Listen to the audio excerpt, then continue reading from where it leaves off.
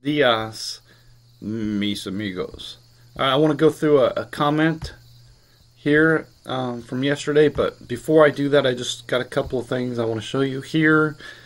And on my timeline, I saw that there are three people that I subscribe to are talking about Pope Francis and how he's endorsing this one world religion. And I watched to see what the Pope actually says because it's incredible. I've noticed. I stopped caring what they say he says, because what he actually says and then what people report don't always square with each other, right? And so I watched the video of him, just a small clip of it, and he says there's one God. He says there's one God. Well, I say there's one God. Okay, and Jesus said there's one God.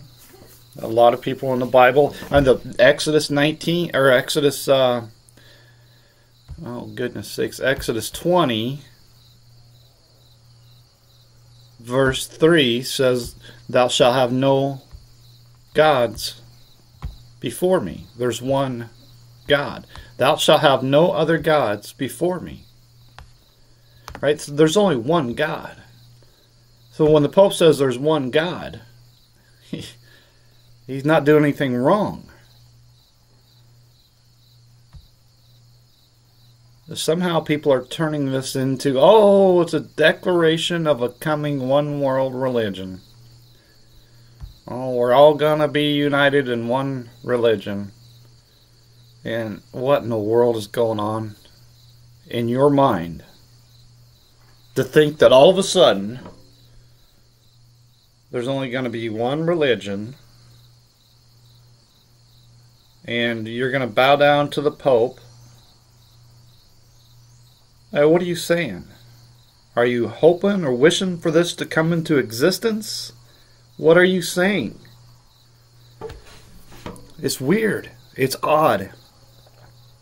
Why? Why would you even suggest this is a possibility? I don't understand it. This is Fantasyland stuff. Would you watch a movie? Did I miss the movie or something? I didn't see the movie, so I don't know what's going on. I read the book. I know what the book says. All right, and furthermore, I understand what it says. So here's the issue, and if anybody that's been paying attention to me at all, really, has probably heard me say time and time again that these people are waiting for Dan Rather and Peter Jennings to come on television and announce, oh, the Antichrist is here. They are. I've been saying that for a long time. But that's never going to happen. It's not going to happen. It's right there in the Bible. It doesn't matter if it does happen. It wouldn't matter. If it didn't happen, that wouldn't matter either. What matters is what the Bible says. It doesn't matter what happens at 6 o'clock news, man.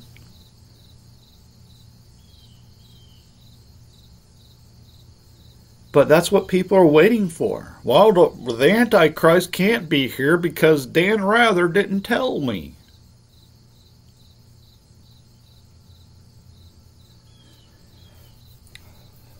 Well, I've been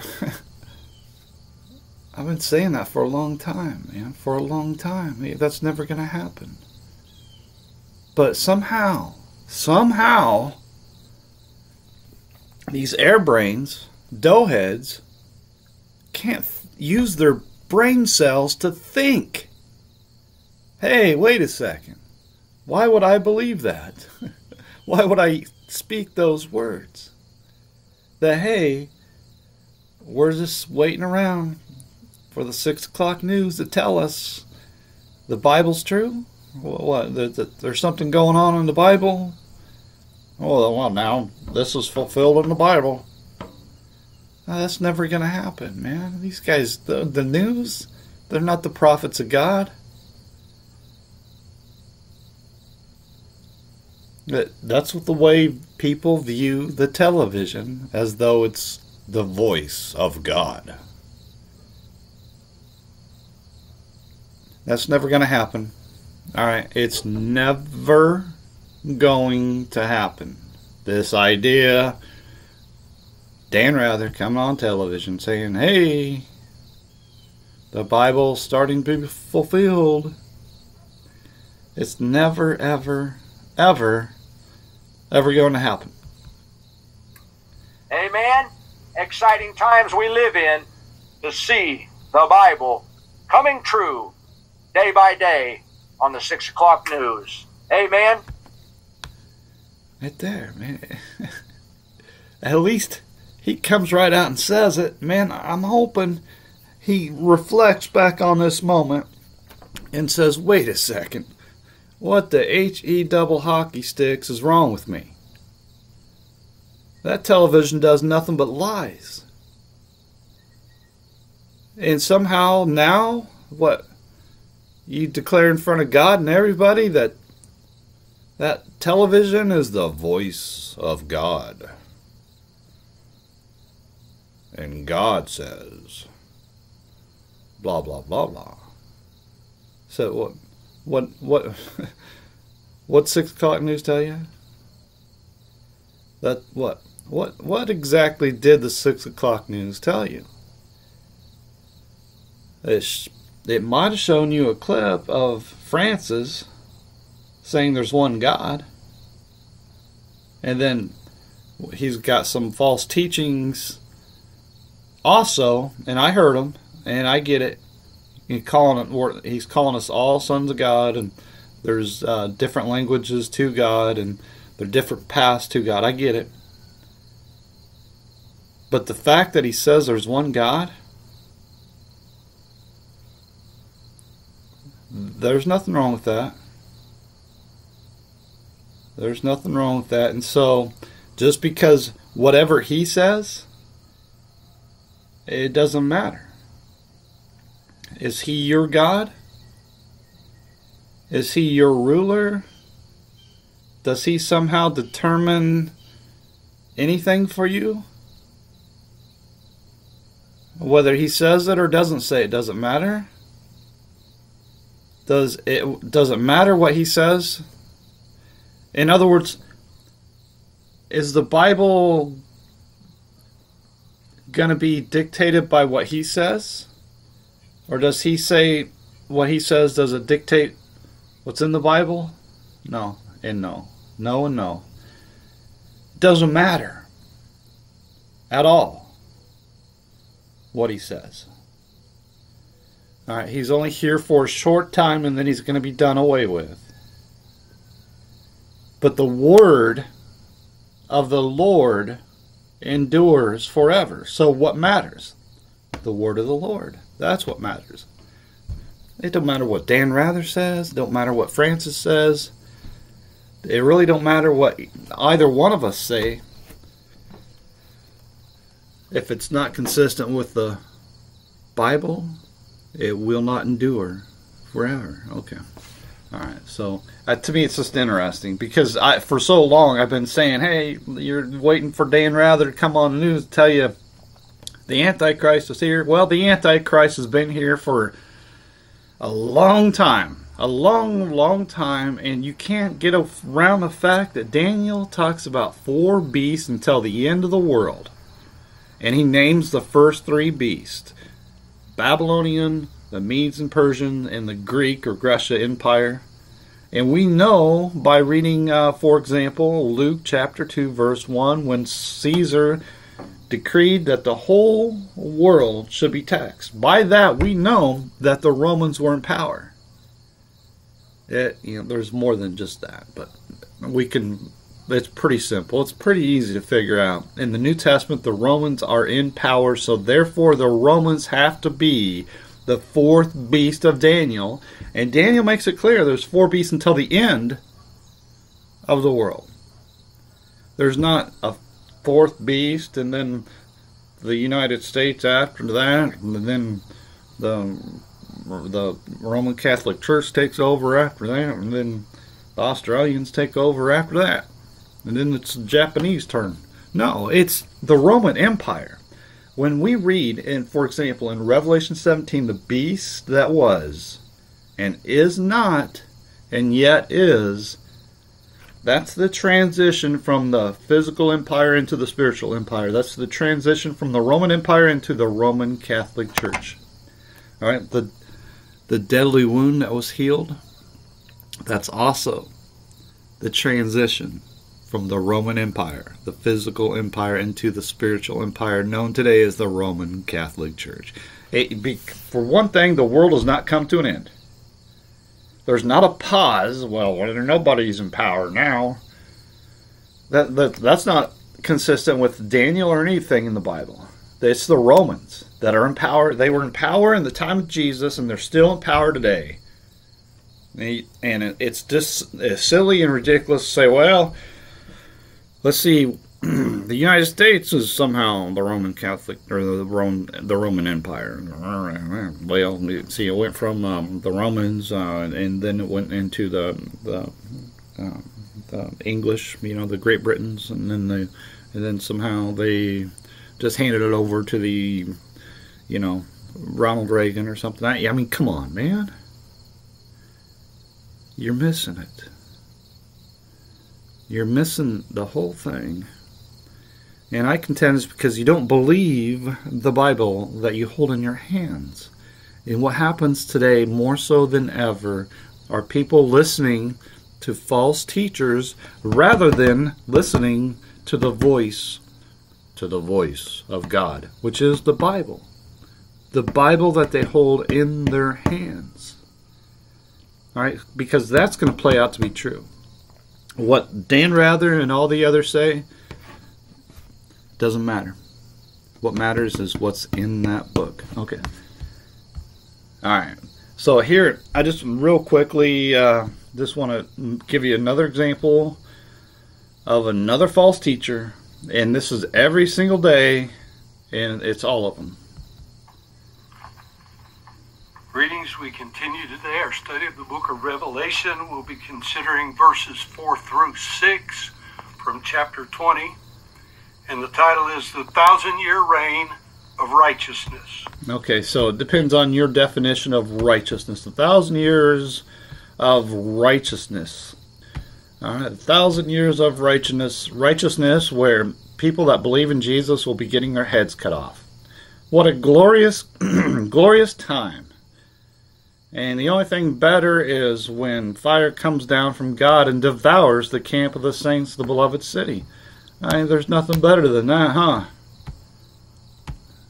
Oh, what a glorious, glorious time. Just 1,000 years of righteousness. So you believe in Jesus, you're getting your head cut off. Boy, I'm looking forward to that, huh? The only thing is, that's not what it says. I mean, if you're going to ignore one thing, why not? Why can't I ignore one thing? Right? I mean, you're calling it 1,000 years of righteousness?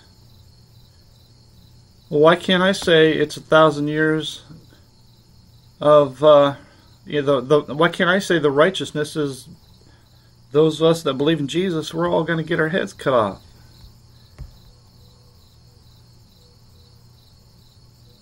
What's the difference? Because that's not what it says. I'm wrong, but you're also wrong. It doesn't say 1,000 years of righteousness at all. What are you, insane? What? Then what happens? At the end of the 1,000 years, fire comes down from God and destroys the city of God. The camp of the saints, it devours us. The fire devours. What in the world? Doesn't even matter what it says? Just as long as there's a word there and a word there, we can say whatever we want? I mean, if he can say whatever he wants, then I can say whatever I want, right? It doesn't matter.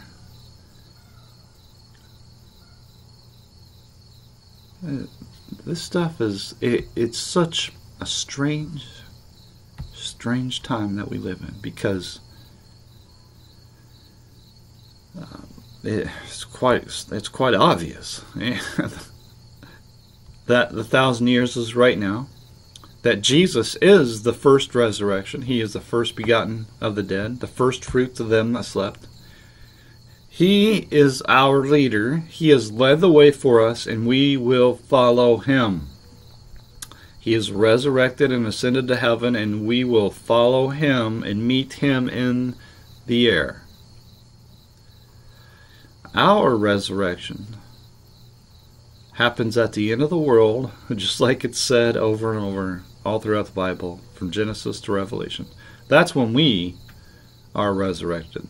First the dead in Christ, and then those of us which are alive and remain shall be caught up together with them in the clouds to meet the Lord in the air, and so shall we ever be with the Lord.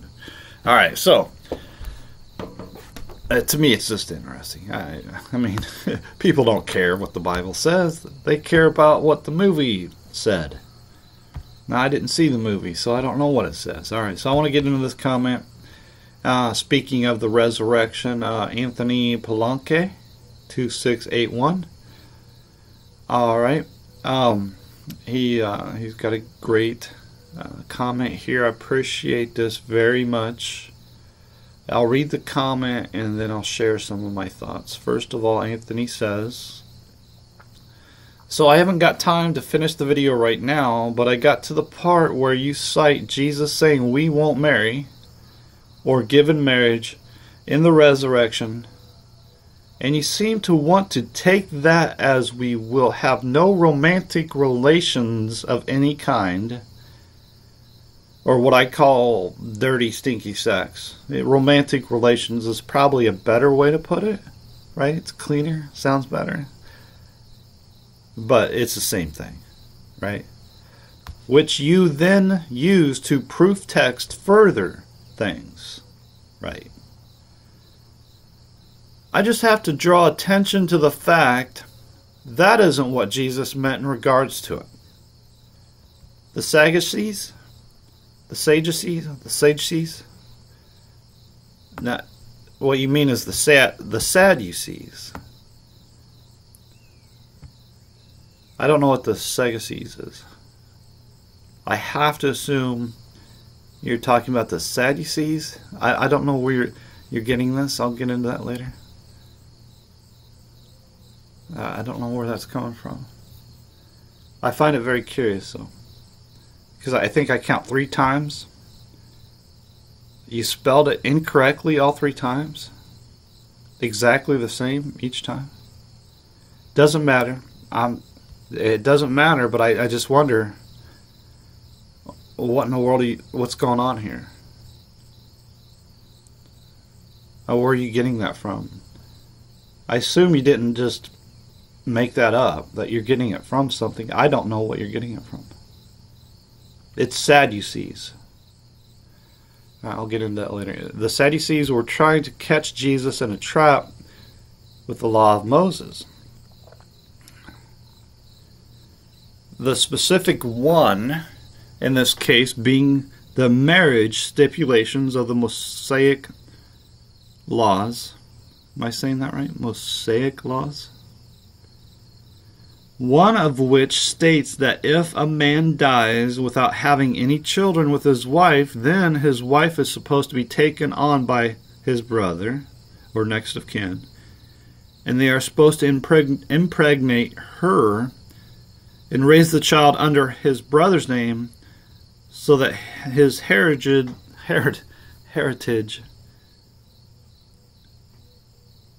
doesn't die out. All right. The Sadducees proposed a situation that this law is followed in where each time the woman is wed to the next of kin, they die without impregnating her up until the seventh man dies without giving her a child, and then she dies. The Sadducees then ask in the resurrection whose wife she ought to be according to the law of Moses. Jesus sets them straight by describing how in the resurrection no marriage laws from the law of Moses will apply, especially this one. Since everyone will be immortal and never die, such laws of Moses are in place only because we live in a world of death where preserving the lineage of someone is necessary. But in the world of the resurrection, where everyone is immortal, preserving family lines is nothing to be concerned about. So, any laws toward that end, such as the one the Sadducees were trying to trap Jesus with, won't be needed and will not apply. So four times he used that word Sadducees. So that just sticks out to like a sore thumb. Well, what's going on here? So I had to look it up. I don't see anything at all. It's Sadducees. Nobody's saying Sadducees that I can find, right? And I even looked in my New Jerusalem Bible, which is got all kinds of different goofy wordings in it, and it's not there either. Got curious. Anthony Palunke. All right, got curious if you maybe made some videos on this. No, nothing. I got curious. Who is this Anthony Palunke? Is he searchable? Right there. Is that him right there? Anthony Palunke, is that you right there? Your beautiful wife, you just got married? Right, and what is that? 3 months ago? I hope things continue to be great for you. I really do. This beautiful moment for you guys. And that's fantastic that you guys got married. You better stay married. That's my advice. You better stay married. Well, why not? Yeah. Why not? Stay married. Yeah, I'd like to talk an hour about that. You know, why cheat on that beautiful, precious woman right there? Why would you? You don't want her to cheat on you, so don't cheat on her. Right? Why not stay faithful and committed and grow your relationship? Why not? Why not do things right? You want to be different? Do things right. We live in a world where this is just for a lot of people, this is just an announcement, hey, we're dating now. You know what I mean? It's like people don't take this serious. This is supposed to be forever. These two are now one flesh. Right? Of course, who am I to speak on it? I've never married. So I don't have any business, but I just wish that people would stay married. Believe me, you don't want to end up 54 years old with no wife. I guarantee it. All right, so might as well stay married. This world is so corrupt. I get it. It's tough. It's difficult for young people to stay married.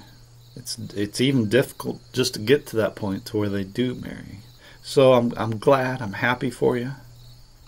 I wish you well, Anthony. You and your beautiful wife. I hope you guys just stay together. Work it out. You're going to have problems. Just work it out. Just work it out. Alright, so.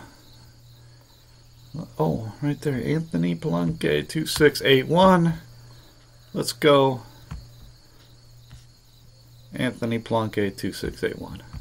Alright, found you. So that's you. That is for sure you. And so I don't know. I still don't know where you got Sadducees from. right? Still don't know. But you're a Catholic, so of course you're not going to understand the Bible because you don't believe the Bible that you hold in your hands. So let's try to make this simple for Anthony or whoever else might still be watching, right? The thing that Anthony brings up is from Matthew 22. Oh, and I even went and said, okay, hey, look, there's Matthew 22, 23. Where's the Sadducees coming from? All right, and it's not there, right? It's not anywhere. All right, I went through and looked all through all these, and then I got out my New Jerusalem Bible, and I couldn't find it anywhere. I mean, it's just curious to me because four times, Sadducees, and then again down here, Sadducees. Spelled the same every single time. I'm not sure where it's coming from. Just curious. To me, that's just a curious thing. That's all. Okay, so anyways, Matthew 22. All right, this is where the Sadducees, they did come at Jesus. Anthony's right about that. They came at Jesus, trying to find fault in him, right? But Jesus, he outdid him again, right? He outdid him again. And so they proposed this situation where there's 7 women. Ridiculous, but still, it's a situation. You have to be ready for an answer. Even as a Christian, you have to always be ready for an answer. Isn't there a Bible verse or something like that? Always be ready. Always be ready. Let's see if I can remember it. Sanctify the Lord God in your hearts and be ready always to give an answer to every man that asks you a reason of the hope that is in you with meekness and fear. Right? Always be ready. And so Jesus, of course, is ready. All right. And Jesus said unto them, ye do err, not knowing the Scripture, nor the power of God. And Anthony, ye do err, not knowing the Scriptures, nor the power of God. For in the resurrection they neither marry nor are given in marriage, but are as the angels of God in heaven. All right, so when this right here, they neither marry, it's talking about the man, pardon, that's the man marrying a woman, right? And then given in marriage is the man giving his daughter in marriage. Just in case, look, people don't know, that's why I want to bring it up to make sure everybody knows. That's what that means. Okay. Just like what we read in Genesis 6. All right. So, verse 31, but as touching the resurrection of the dead, have ye not read that which was spoken unto you by God, saying, I am the God of Abraham, and the God of Isaac, and the God of Jacob. God is not the God of the dead, but of the living. All right, so when the multitude heard this, they were astonished at his doctrine. But when the Pharisees had heard that he had put the Sadducees to silence, they were gathered together. Okay, so then they came at him, right? Now, let's go back. In the resurrection, they neither marry nor are given in marriage, but are as the angels of God in heaven. All right, so the angels, they never have sex, ever. That's number one. The resurrection is at the end of the world. Okay? There is no other time for our resurrection. Our resurrection happens at the end of the world. Jesus has resurrected from the dead and become the first fruits of them that slept. He is the first begotten of the dead. He is the first resurrection. And of course, in Matthew 24, Jesus is asked, what is the sign of thy coming and of the end of the world? And the end of the world is when he comes in the clouds of heaven. And when he comes in the clouds of heaven, he sends his angels to gather us together. Right? Isn't like it says in 1 Thessalonians chapter 4, first the dead in Christ shall rise, then we which are alive and remain shall be caught up together with them in the clouds to meet the Lord in the air, and so shall we ever be with the Lord. Alright, so consider this in 1 Corinthians 15. Christ is the first fruits, right? The first begotten of the dead, the first fruits of them that slept, right? And then afterward, when Jesus Christ comes in the clouds of heaven, then are we resurrected. Alright? You follow me on this? Then comes the end. Alright, that when we're lifted up, and then the Lord stomps his foot on the head of the serpent, destroying evil forever. Fire is going to come down from God out of heaven and devour all the unsaved people. Alright, you follow me on this? Because this is in the Bible over and over and over and over and over and over and over and over again, over and over and over and over and over and over and over. It's overwhelming. If you don't know this, you don't know the Bible at all. When Jesus comes in the clouds of heaven, it is the end of this world. And judgment is given upon this world. And just as God destroyed the world by water in the days of Noah, God will destroy this world by fire. Alright? So, when this happens, you know what else happens? There's no more sex. Alright, you follow me, Anthony? There is no more sex. There is no more sex. Why? Because there's no more death. Alright? The last enemy that shall be destroyed is death. And because there is no more death, there is no more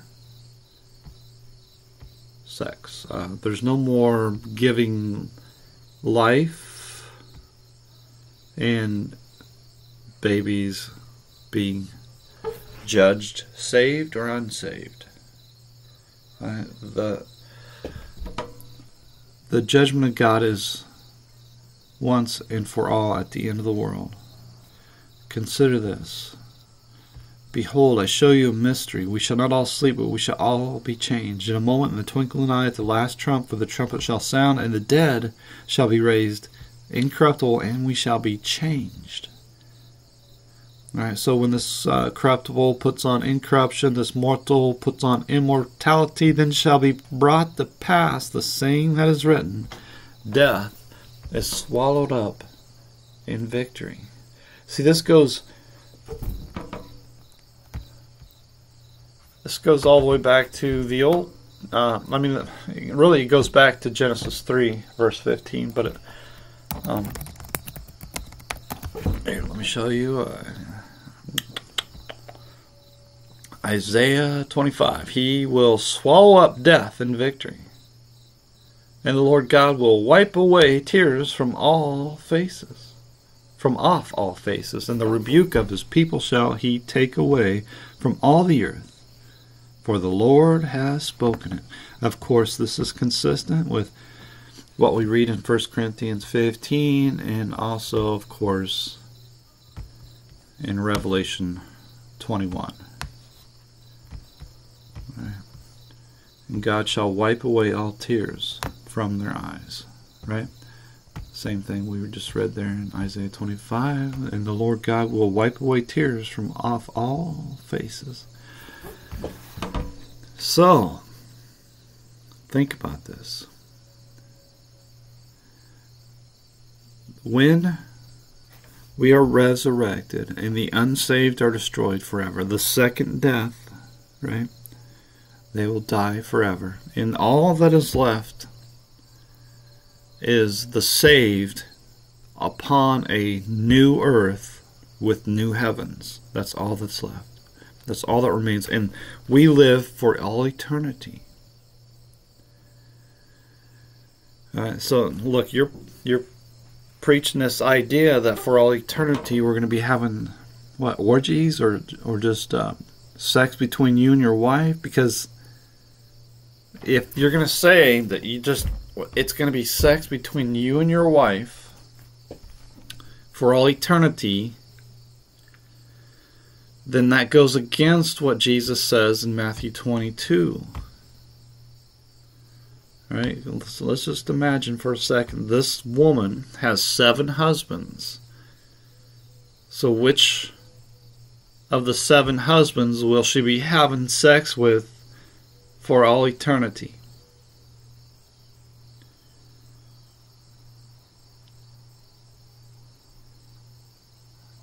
Can you figure that one out? Alright, so you're claiming you're going to be having sex for all eternity.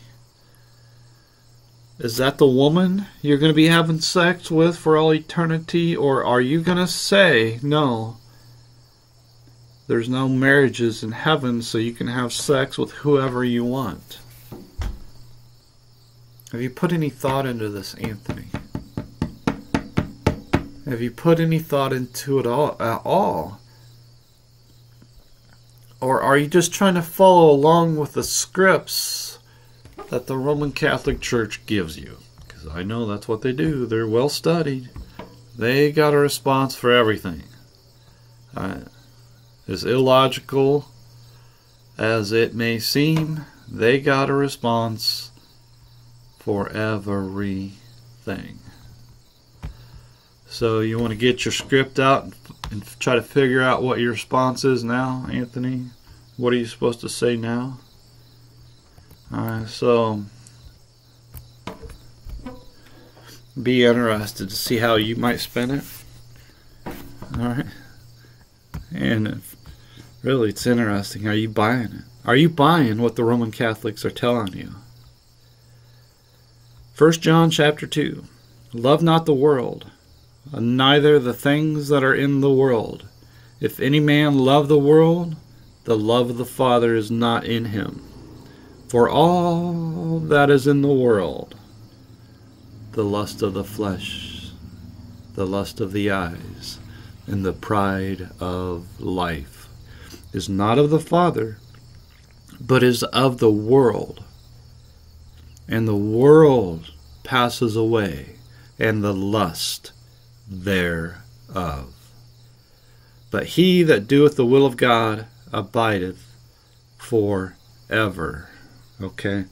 The world passes away. That's when Jesus comes in the clouds of heaven.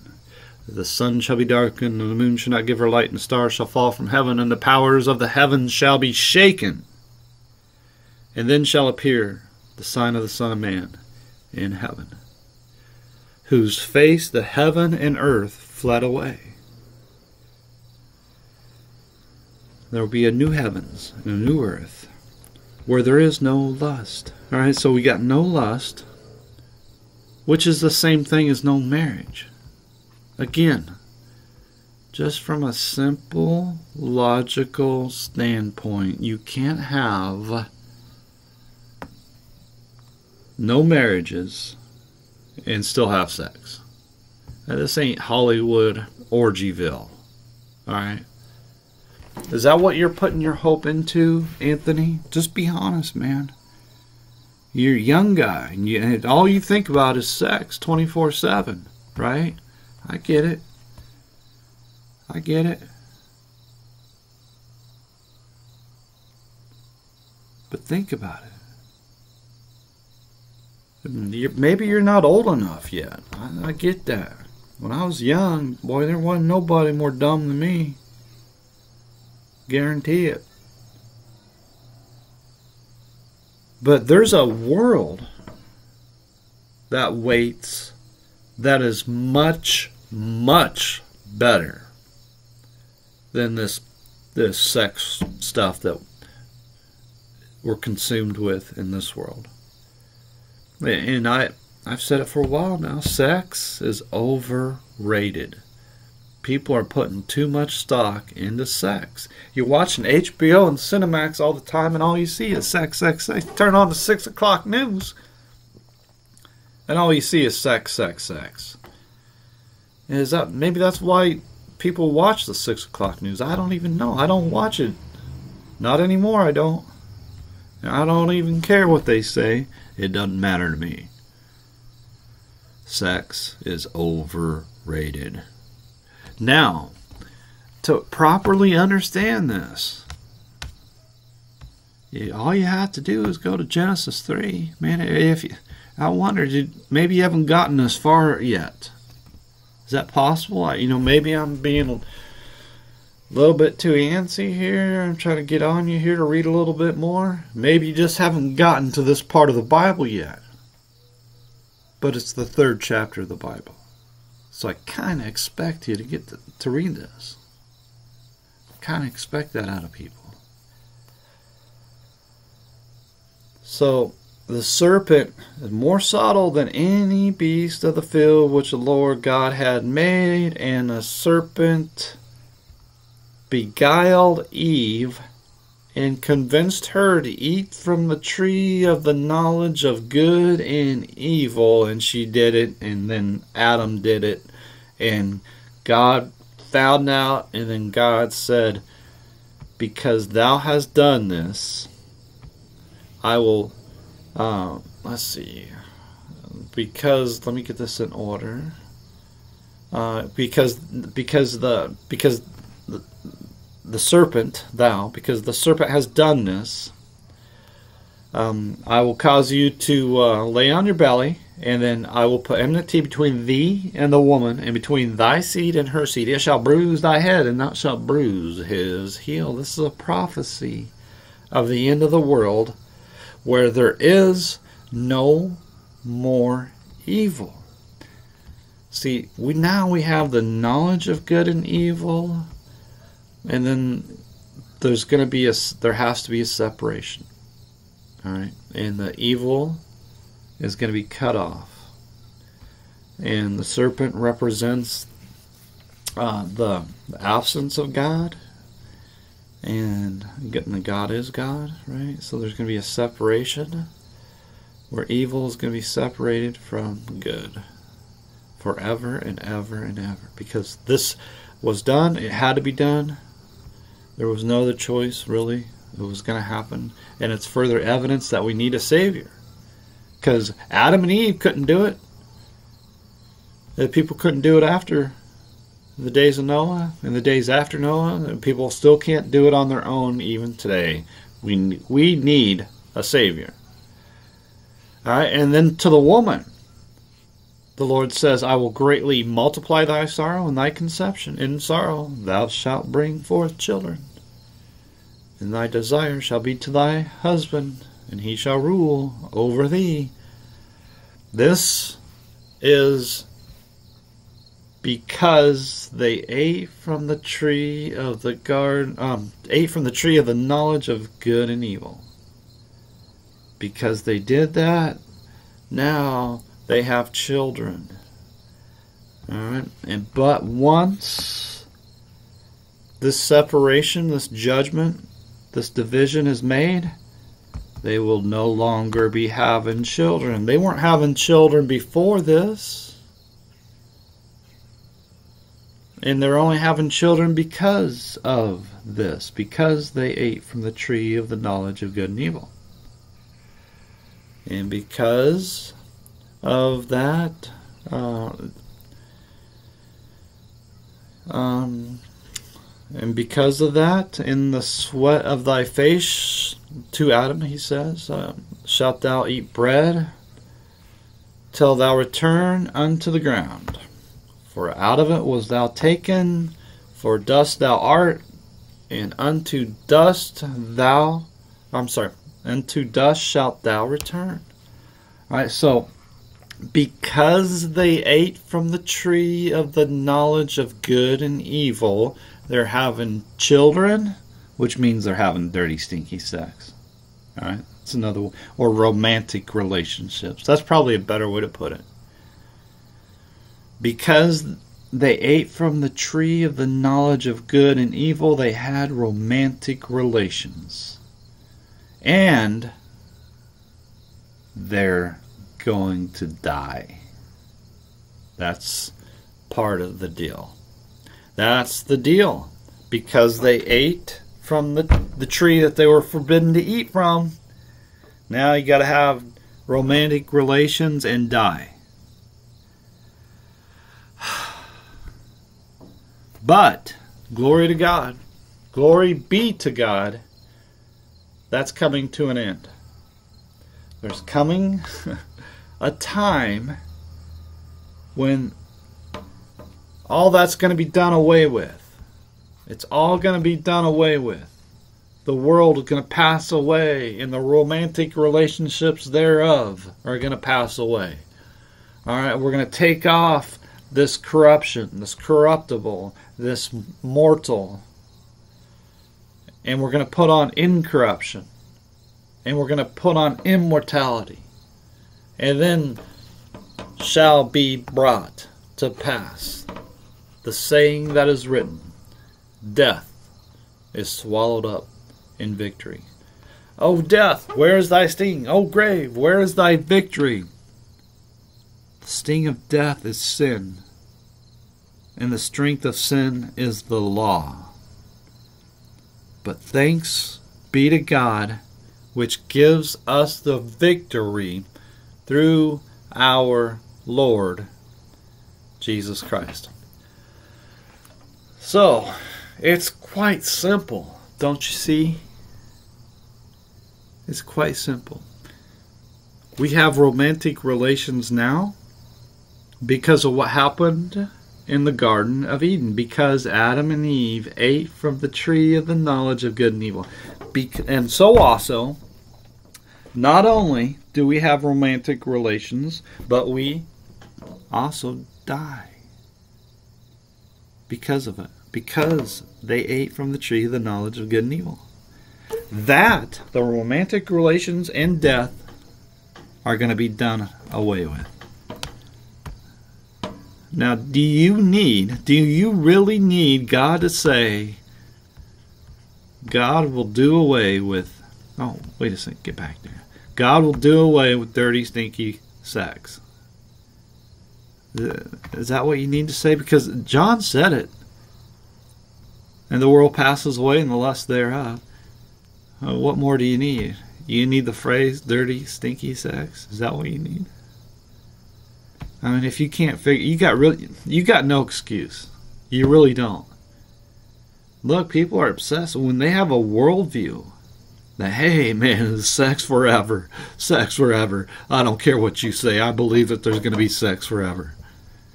It doesn't matter what you say, right? They're going to believe what they want. Whether it's the truth or not, they don't care. But I do care. I care about the truth.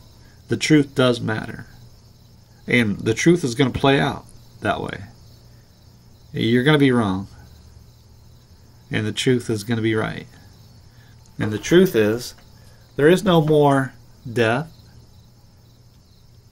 There is no more romantic relations. The world that is coming is much greater than the world we're living in now. Love not the world, neither the things that are in the world. If any man love the world, the love of the Father is not in him. For all that is in the world, the lust of the flesh, the lust of the eyes, and the pride of life, is not of the Father, but is of the world. And the world passes away, and the lust thereof. But he that doeth the will of God abideth forever. And he that sat upon the throne said, Behold, I make all things new. Behold, I make all things new. These words are true